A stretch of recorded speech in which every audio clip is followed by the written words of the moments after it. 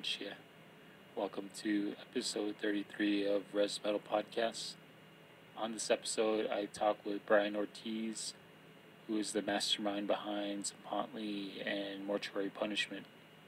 Brian's also a member of Xibalba and is a songwriter / guitarist for Xibalba. I was very fortunate to have him on this podcast just because, he's a very accomplished artist and musician. And I've been a fan of Xibalba for a few years now. And within the past year, just got into Tzompantli and Mortuary Punishment.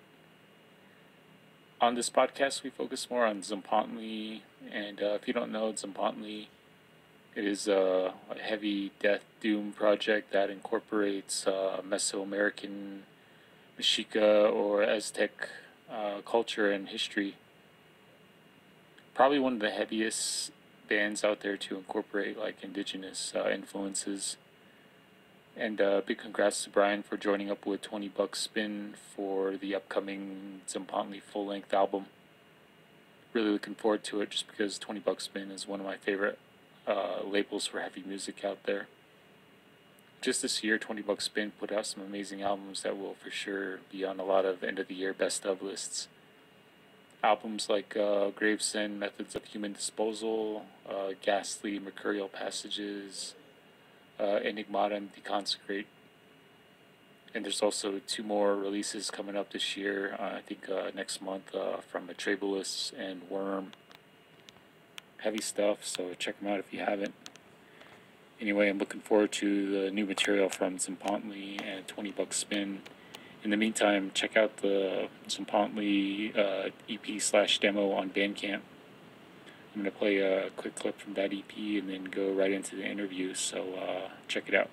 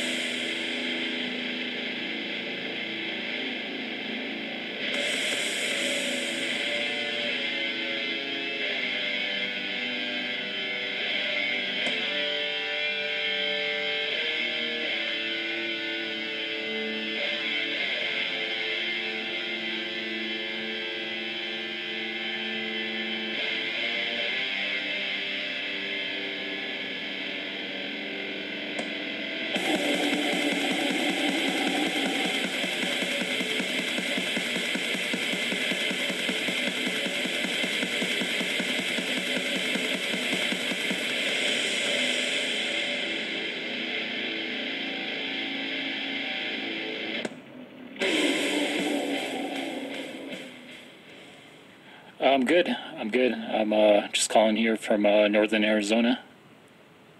Hell yeah, man. Hell yeah. Yeah, and I understand you're in the LA area? Yeah. I'm in Pomona, which is like half hour from right outside of Los Angeles. All right, cool. Yeah, thanks for letting me talk with you and doing this podcast interview. Yeah, of course, man. I appreciate you asking me. Thank you. Yeah, I've been a fan of a lot of your projects. I first got into, I think Xibalba was probably the first one. And then, then probably within the past year, just got into Tzompantli and Mortuary Punishment. So, hell yeah, thank you. Yeah, those are still kind of new to me, but Xibalba was the first of your projects that caught my ear. Fuck yeah. Thank you, man. I appreciate that. Yeah, no problem. I made up some questions here, so I mainly want to, kind of, start out just kind of getting to know your background, but then kind of wanted to touch on Tzompantli because, you guys, you and Tzompantli just got recognition by 20 Bucks Spin, so that's really sick. Yeah. Fuck yeah, man. They I basically just approached them and was like, hey, would you guys be interested in putting out this LP that I got ready, and they were like at the top of my lists of like labels that I wanted, that I was aiming for. So like I was stoked that they were like the first ones to like respond to me, and like we're like, yeah, like we'd love to put this shit out for you. And so yeah, man, I was definitely fucking fortunate not to like go searching too long, you know. Yeah, they're one of my favorites. Just this past year, like almost all of their releases I've been picking up. I think the most recent one was Enigmatum. I think they're from like Portland. Yeah. That one sounds really good. Yeah, it does. Yeah, my favorite was they put out that how do you I had to like see the names to like read it out, because some of the fucking names are just ridiculous. But it's like Solitus or something like that. They're from Finland, and like just really good doom metal shit. And yeah. Okay, yeah, I got that one. Yeah, that one's sick. Yeah, it came out about a year ago. Yeah, it's fucking I've been a fan of that label for fucking like probably going on like 10 years now, and yeah, they like are. I mean, as far as I'm concerned, like, they're definitely like top of like the food chain in regards to like underground death metal, and I think even death metal in general, and doom metal. And it's just, they just put out fucking just you know, like just classic fucking shit, like just good stuff, like good quality stuff. Yeah. And so like I'm very fortunate to, you know, be able to get added to that roster. So I'm hoping I do them proud, you know. Oh hell yeah! No, I'm sure you're gonna, you know, I mean, for them to recognize you and put their name behind your work, dude. I mean, I'm already looking forward to it, and it's gonna be sick. Kind of going back to Tzompantli, I understand it was kind of like your like a project of yours, like a one-man project. Was that how it initially started? Yeah. It initially started as a one-man project. I mean, I didn't really have any expectations or anything, because I was like, I just want to put these songs that I have written out, and I'm not gonna lie, man, I'm kind of a fucking control freak when it comes to like music and shit. So like I didn't want to have to fucking deal with like any fucking drummer shit or anything like that, or like jamming with anybody. I was just like, man, I can just do this fucking shit myself. And so I just programmed the drums and was like, I'm just gonna it's just gonna be me, like a little side thing, just for fun, you know. And we'll see what happens with it, you know. And luckily, when I did that, when I recorded, like it ended up sounding pretty decent for like a lo-fi record, you know, and or a lo-fi demo. And then, like, you know, I was approached by Transylvanian Recordings. Shout out to them. And when I initially just released the digital with like a T-shirt or something like that, he hit me up, James, and fucking wanted to put the tape out. And like I think with him helping out and kind of helped out a little extra, kind of got like my name and or like the Tzompantli like name, and then like me as just writing shit by myself, like kind of got my name a little bit more out there in like circles that wouldn't normally like know who I was or knew what I was about, kind of shit. So yeah, how did the idea of starting that project, how did it initially start? Well, so Xibalba is basically like, I mean, it's me, you know, my singer, my drummer, and our other guitar player. Like, we're the core members. Me and my drummer like write all the music, and then we write like a good chunk of the lyrics and put together like the songs. Like, we're definitely part of like the songwriting part. And then our singer comes in, he does his thing, and then we kind of coach him if we have to on certain things that we've come up with. But, you know, it's a collaborative thing with, you know, three different egos, three different kind of head. Sometimes budding, sometimes not. Like, so like there's a lot of different things that we tackle with Xibalba, like, you know, like just like personal struggles, you know, our culture, of course, more kind of like streetwise kind of shit, you know.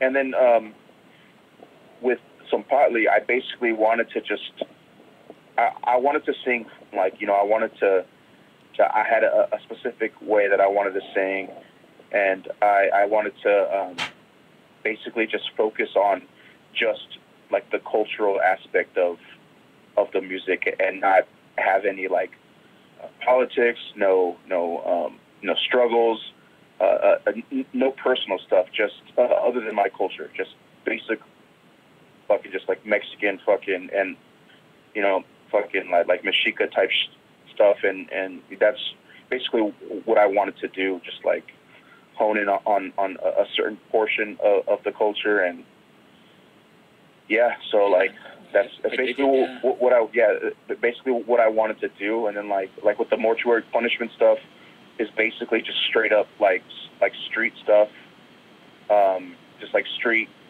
hyper fucking masculine type shit, you know, that like all my masculine energy goes into that project. And this one is a little bit more like spiritualistic and it's still heavy and brutal, but a lot of the focus was on like the history part and yeah, the kind of spiritual side of it at times. And so yeah. How do you get like some of these like influences? Do you like seek out like history books, or do you like seek out like, you know, like specific music or indigenous music, or how do you bring that all together for Tzompantli? So with some of the folk side of it, it's just it's two things.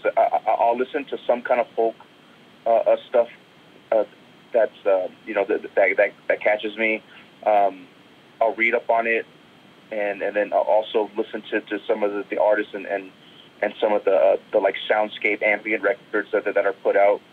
But then I'm also very like I used to play drums too, and I've always been a big percussion and drum head. So I just, you know, like percussion is a big thing for me. So I've always just kind of always had just drums playing in my head, and so like I add like big sounding drums over, you know, or I should say underneath this like kind of layer of folk instruments. And I definitely get my inspiration from just I mean I'll read a lot of books and stuff like that on the Mexica and other cultures that are like that were in that Meso. Can you hear me? Yeah. Sorry. Okay. Yeah. No, it's all good. It's all good. Yeah, I'm on the Navajo reservation, and I don't have the best Wi-Fi. It's kind of spotty. Yeah. Especially around this time, everyone gets out of school and everyone's on. Device. Yeah. Everyone's using the servers, so.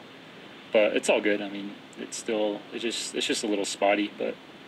We were just talking about like how you were like, you know, you drew like these like, you know, influences from, you know, the music that you would listen to and the like history that you would read up on. Some of the instruments I heard on the EP demo, you know, there's like some flute and the didgeridoo, I think, and the didgeridoo, yeah. Is that you playing those, or do you have to like, you know, find someone who? No, yeah, that's all me. Like I've tried to keep it to instruments that I know how to play, because especially when I was doing the demo, I didn't want like I was like very like adamant on like, not, this is just gonna be me. I don't need help. Like whatever I can do, I'm gonna do it myself, because I just don't want to rely on anybody. You know what I mean? Like, and I just kind of did everything like that. So like all those are me, and so some of the other like kind of like extra like quote unquote like percussion and like so some of the sounds are actually just me keeping time with both my hands slapping my knees, and I just layered it so much that it sounds like it might be a drum, or you know. But yeah, it's just me just kind of trying to figure out ways to kind of you know, make it sound cool. And Yeah. I mean, you can make anything sound fucking badass if you throw some fucking reverb and like a little bit of echo on it, you know? Yeah, no, it's cool. I dig it. It definitely builds that atmosphere of kind of like, you know, when I first listened to it, close my eyes. Yeah, definitely, like, you know, looking at the artwork kind of just takes me to a place like with like, you know, these like huge like, you know, Mayan like you know, structures and ruins, and then Yeah. kind of, you know, I don't mean to offend you, but kind of like reminded me of the first time I listened to Nile, you know, that Nile death metal band. Yeah, no, it's funny you mention that because when I initially started getting into death metal, like in like the mid 2000s, it was like Nile was one of the first bands that I really got into, and I always said to myself, I was like, fuck, I love how they incorporate all this like Egyptian feel in the music, but I want to do that, but with like fucking like Mexican, like Chica, Mexican, Aztec kind of shit, you know, or Mayan, whatever, like Mesoamerica in general. Just I want to bring that same feel to that, and I want to create like an atmosphere that when you hear it and you think of it, like, oh shit, that sounds like some fucking like Mexica or like Aztec shit, you know, like, so yeah, hell yeah, same.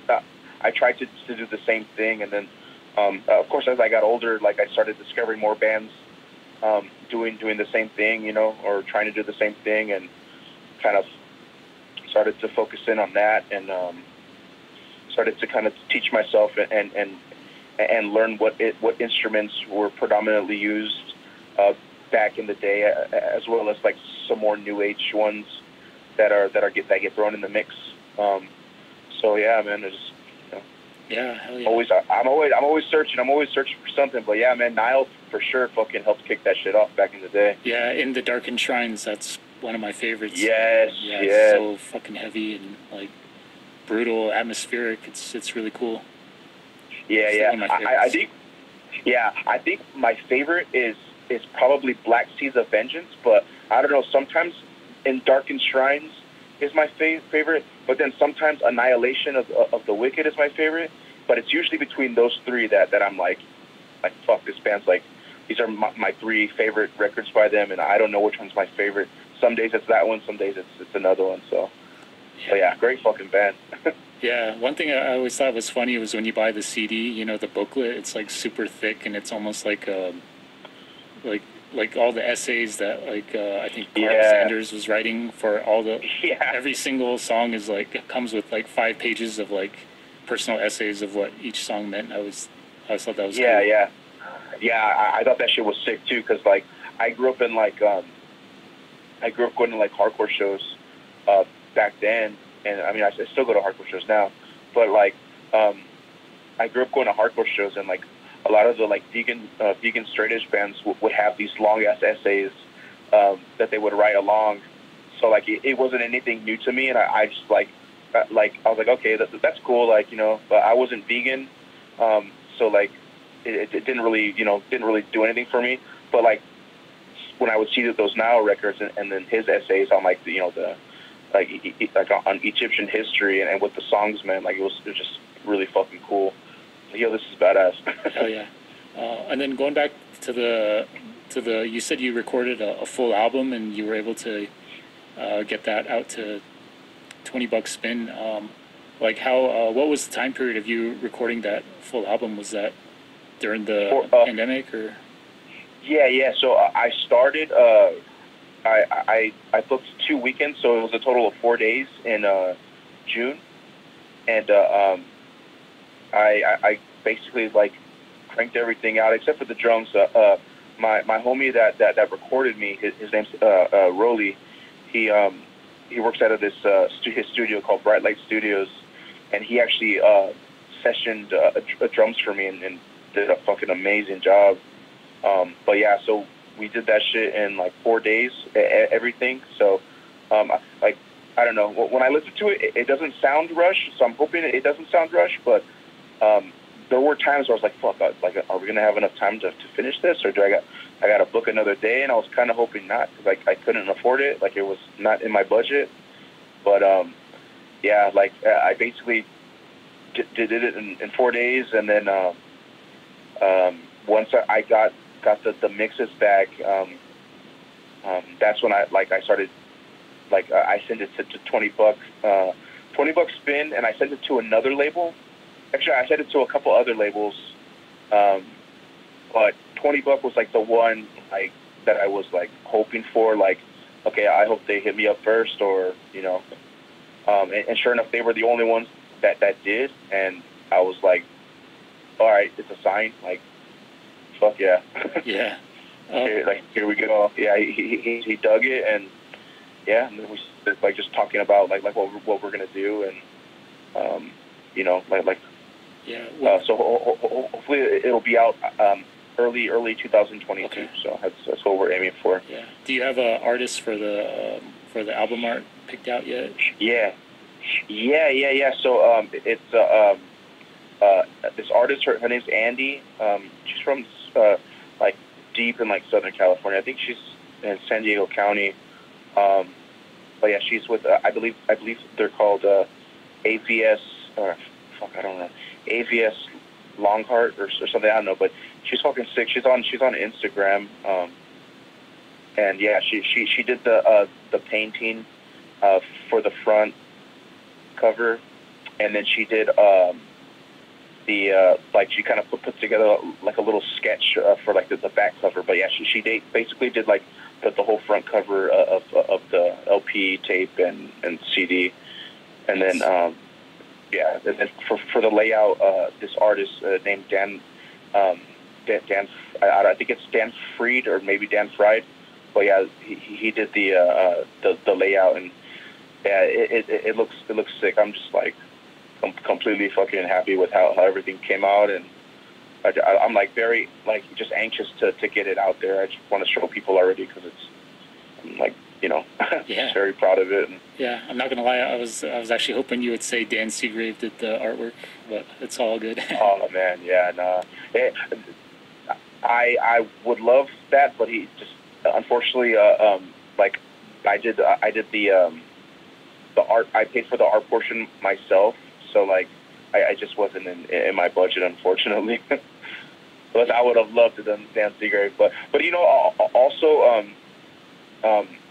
the homie Andy, she's Mexican, so I really wanted like a Chicano like indigenous artist to kind of be a part of that. So like maybe in the future I'll do a Dan Seagrave, but yeah, like I really wanted it to be like a Mexican artist and a Chicano artist or Chicano artist. Oh yeah, no, I was just thinking like, you know, with the Xibalba's album arts that were done by I believe it was Dan Seagrave. Yeah, like kind of build off of that. But yeah, that's all good. That'd be sick. He's an amazing artist. He's fucking great. Nice. Yeah, no, that's cool. You really touched on a lot of what I was kind of interested in hearing regarding the Tzompantli, but kind of just going back to kind of like just you in general. Whereabouts did you kind of like grow up, and you know whereabouts are you now? Yeah. So I grew up in I was born in LA, but I moved to Pomona when I was like 2, which I mean it's not far. I said it's like right outside of it, and I mean I guess if you can argue it's in the greater LA area, so to speak. It's definitely in Los Angeles County, and I grew up in Pomona. I've lived in a bunch of different places, but I'm actually back in Pomona now. But yeah, I grew up here. Nice. Yeah, I'm fucking. I love it here. It's just it's home, and like I've always felt comfortable here. I know where all the spots are and shit. So like, it's like I lived in other places where I just like I didn't completely feel comfortable just because like I don't know. Like I'm just like in certain parts, like I'm just like a big Mexican guy. So like sometimes I just stick out like a sore thumb, and I never liked that. So yeah. Yeah, it's good to be back home and shit out here. So yeah, no, I can relate. I grew up about an hour and 30 minutes from where I currently live now. Like I kind of moved around for like school and work, but just this is kind of the area I grew up in, so I was just kind of drawn back to it when I wanted to, find a place to settle and work for a little while. And on top of that, I'm just kind of I'm pretty much an introverted kind of person, and so like being in a rural area really doesn't bother me. Like it's really everything's spread out here. But I was actually living in Phoenix, Arizona before, and it was cool with like all the like metal shows that would go on like almost every night. But I don't know, a lot of times I just kind of felt like stuck in my apartment. But here it's like I can like wander around for miles, and it's kind of nice. But no, I feel that. Yeah, I'm definitely like I don't know if I'm introvert. I feel like sometimes I could be extroverted, but that's usually only when I'm like drunk. But even then, like when I am drunk and I don't have those like anxieties, in my body, like I still only like to be around like people that I know or like my friends that I feel comfortable with or family, So, but yeah, like I don't like being around too many people unless I know them, like. Yeah. So I definitely feel that. Like I just like I came home, basically because I mean it's LA. It's kind of if you're not some type of like making some like crazy ass money, or you're just a working schlub like me, like it's hard to live on your own out here. So I moved like back with my parents, but now I'm like like out on my own again, of course, with my fiance. But yeah, it's funny fucking, life is funny. I mean, you could go on all kinds of journeys and shit, but you're always gonna like end up back home and shit, Like, yeah, sure.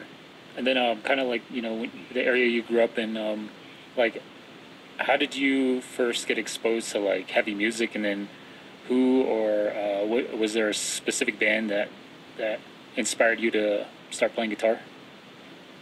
Yeah. So I mean, yeah, that's definitely complex in itself, just because like my dad was like a rocker basically, so he would play like Led Zeppelin and Black Sabbath, and I was all about that shit, like Jethro Tull and just old like heavier classic rock stuff. And I basically my cousin kind of was along the same lines. Like he liked his dad listened to a lot of like the like Mexican crooning stuff, or his brothers listened to a lot of hip hop and oldies, but like him too, he kind of was a little bit more like into like rock shit like that we were into. And so we started like just kind of like listening to like whatever was on the radio. So like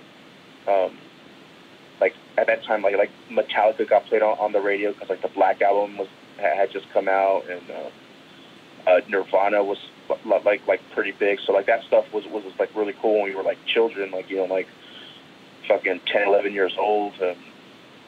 Or even like no, actually no, we were younger when that shit came out. So we were like I think like 6 or 7, and then like when we started to actually get really into music, it was definitely like bands like that, like alternative rock bands like Alice in Chains, Soundgarden, like Nirvana, big on like Rancid, of course Metallica, Pantera, Slayer. Back in those days. So like I mean, we're still kids, so we can't really differentiate the styles. We just know that the fucking guitars are distorted, and it's just a little bit more abrasive than what we're used to. And then when I was in about like 5th grade or like 6th grade, we started listening to like more like kind of like still like Metallica and Pantera and stuff like that, but started going more like the punk route, like listening to like Bad Religion, Rancid, Pennywise, shit like that, and then still listen to like everything in the mixed, in the realm of alternative rock and like just heavier music. It wasn't until like high school where we started to like go strictly like punk rock and like more aggressive kind of music. Slayer and Pantera were like the bands, and Soundgarden too. Those bands I never stopped listening to, because like even though like I was like trying to be gung ho like punk rock and shit like that, like those bands, I don't know, there was always something about them that I just never hated on. But yeah, like so yeah, high school came through and fucking we're just like punk rockers, and then we kind of made the transition into hardcore, and then from hardcore I kept going and more extreme, got into death metal, black metal, doom metal and stuff like that. When I was like fresh out of high school, and yeah, man, basically just kind of snowballed from there. Now I just listen to like everything under the sun, but like I mean, death metal and doom metal is like my like what I always go back to. And oh yeah, black metal, I love black metal and stuff like that. But man, like was there a specific guitarist or someone everything that inspired you to play the guitar? Oh yeah. So back in the day, when I first like thought a guitar looked fucking sick as hell, was Tony Iommi from Black Sabbath and Carlos Santana and of course fucking Jimi Hendrix. Like I thought they just looked fucking so cool. And then when I got older, it was basically like it was the guitar player. His name is Scott Krause. He plays in a hardcore band called Earth Crisis, and like basically like seeing like him, like the kind of guitar that he used, I just thought was so cool because they're like one of my favorite bands, and that kind of inspired me to like buy the guitar that I wanted and play or kind of like focus a little bit more on playing guitar. And, of course, like Kirk Winstein from Crowbar, another one when I was younger. Trey from Morbid Angel. But yeah, those are like the guitarists that I like looked up to and stuff when I was a lot younger, and then still do. Like, but yeah, definitely Tony Iommi and Jimi Hendrix and fucking and actually Tom Morello from Rage Against the Machine too. Yeah. That was another one that was like, fucking I want to rock. Like, like that shit. I was like, yeah, this is my shit. Yeah, Rage Against the Machine, I think is like the first band though that like I like obsessed over when I was a kid. Like that was the first band that was like, that's my favorite band. Like no band is above them. Like that's my favorite fucking band. Like I had like literally like every fucking like so many fucking Rage Against the Machine shirts that I could wear for like 3 weeks straight. Like I was covered 3 weeks straight of clothes just because they were all Rage shirts. yeah. But shirts. Yeah. So like that was like the first real band that I like obsessed over and was like a straight up like fanboy over. Well, all the other ones like I liked and I fucked with very hard, but that was like the one where like I was like, nah, dude, Rage through and through. Like I'm a Rage guy. But yeah, man, it's a musical journey though, man. Like that shit never fucking stops. Like there's a lot of fucking shit that like I'm still finding out about and still like listening to and obsess over. There's a lot of those bands going on today. So yeah, I know that's cool. Yeah, I was gonna say that Rage Against the Machine. I forget their last album off the top of my head. It was the Battle of Los Angeles. That album artwork on the shirt, I always blew me away when I was like in middle school. Yeah, that's my least favorite album. Actually, their cover album's my least favorite album because it's just covers. But like the ones that they wrote, that was my least favorite. But definitely had the coolest fucking cover. Hell yeah! Then, but I still love that record though. I still love it. Yeah, and then you being from L.A. and growing up in L.A. A lot of like L.A. bands you mentioned. But what are some like newer like LA bands that you would like listeners to check out? From LA, I would say Teeth. My friend Rolly that played drums on the record on the new Tzompantli record. He plays guitar and sings in a band called Teeth from LA. Really good, just technical. But actually, I don't want to say technical death metal. It's just like kind of more like dissonant kind of like death metal. It has some kind of like smidges of technical stuff here and there, but mostly just really good fucking heavy dissonant hardcore. death metal. And then our place of worship is Silence. They're a little bit more like on like the black metal side of death metal, but they're really good. There's a band, I think they're from LA. They're called Sivorus or okay, I got their tape. I had to see what it like how to read it out. But yeah, they're from LA. They're really good. I think they have a tape out on Transylvanian actually. It's really good, really vibey, death metal, like kind of old school style death metal, but like with a really like black metal kind of vibe to it, like with the atmosphere and then like the cool like long songs, a little bit of doom sprinkled in there too. So good fucking band. But yeah, man, I don't know. There's a lot of fucking bands coming out here. There's like a hardcore band that I've been like fixated on lately called Zulu. From out here that I fuck with hard, and Nice. I don't know, man. There's just so many fucking bands from out here that are just fucking sick. Yeah, yeah. Out here, a lot of it's actually I'd say there's quite a few bands from my area out here, northern Arizona, northern New Mexico area. A lot of actually. There's a metal fest that just got announced yesterday, and Alien Weaponry is supposed to play on it. But yeah, shout out Alien Weaponry. They just had an album that came out today. I was listening to it all day. Is it good? That's that Maori band, right? Yeah. They sing in the Maori language, and it's kind of like like kind of like Bloody Roots era Sepultura, I would say. I remember them sounding like Roots or like Soul, like the early Soulfly or like Ectomorph, kind of like heavy groove metal type shit. Yeah, they got little sections of thrash where they're just like thrashing out, and then they kind of bring it back and start grooving again.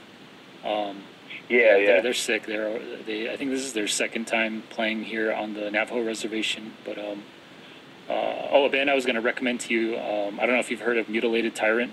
No, I'll peep them though. Yeah, they're a Navajo black metal. They're from this area. Like, I think they're kind of more focused on like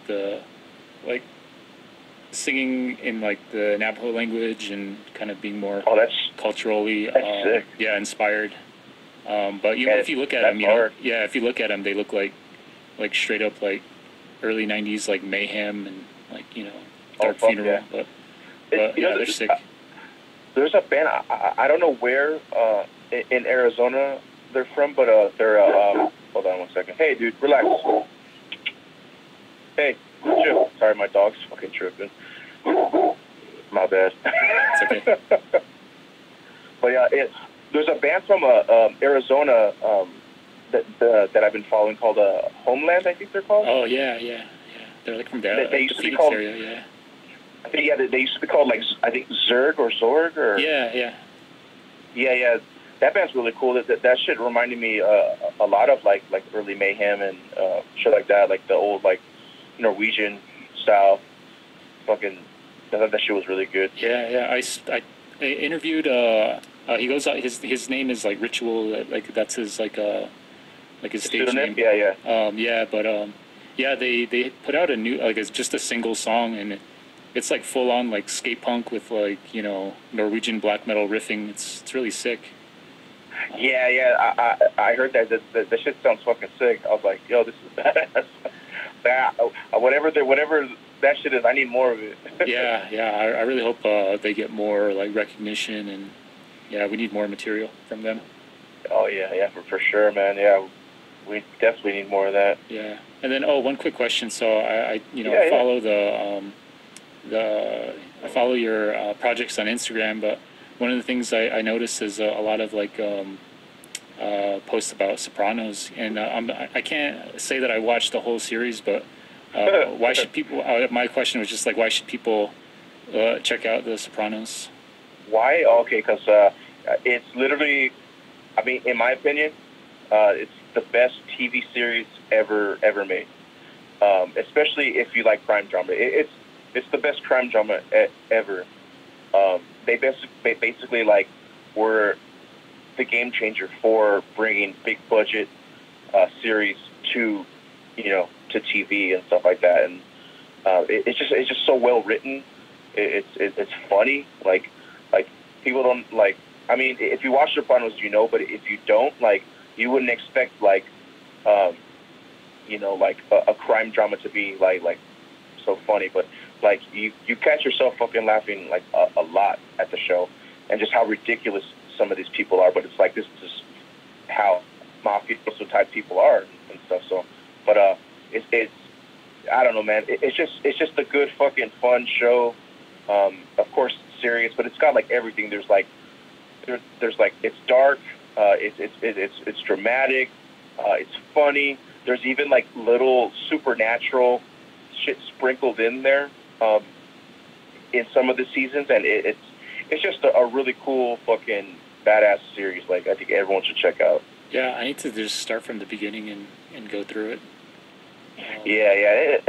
For what I hear, like, a lot of people think that like when they start from the beginning, like, it's hard to get through. But like, I mean, the first season's great, but it starts to, like, the show starts to get even greater as it progresses. Like, season 2, 3, and 4 are arguably like the best seasons in television history, in my opinion. It's just like the way it flows. Like, you could literally like binge watch those 3 seasons in like a couple days, just being glued to it, because it's just so captivating.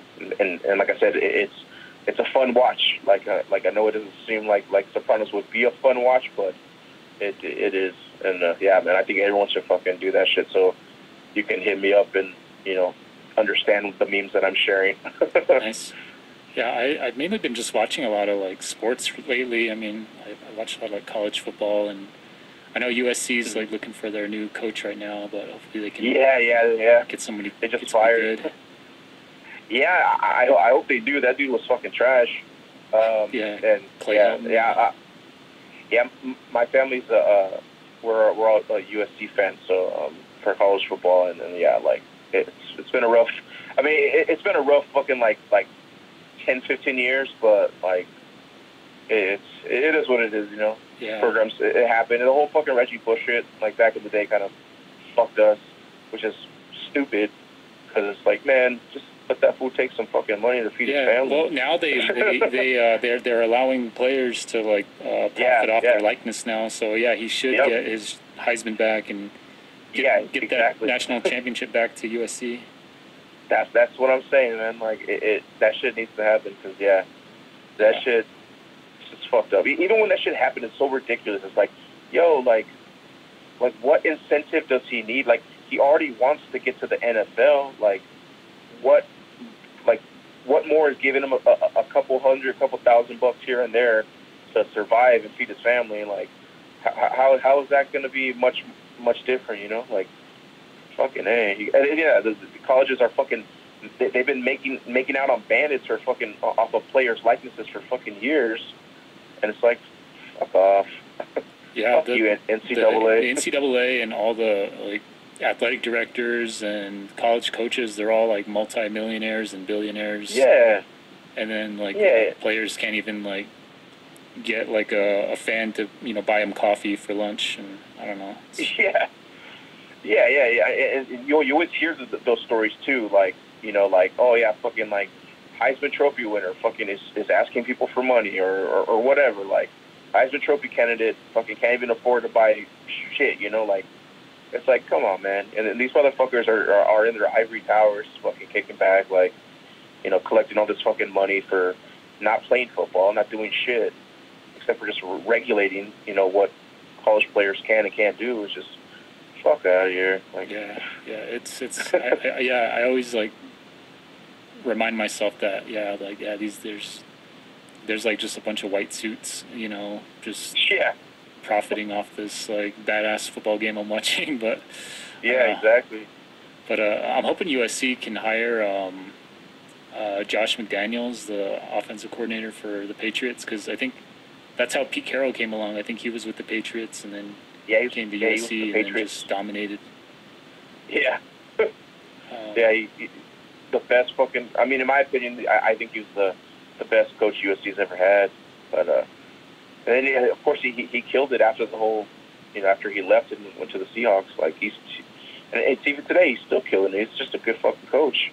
Yeah, he's good. I watch a lot of like documentaries and stuff like that, but I think he's just like a really good like motivator, and every person he hires is someone he personally knows. So then like there's not like weird, awkward like a working relationship. Like every person that he's ever worked with is like a good friend to him, and he just like puts together a good coaching staff.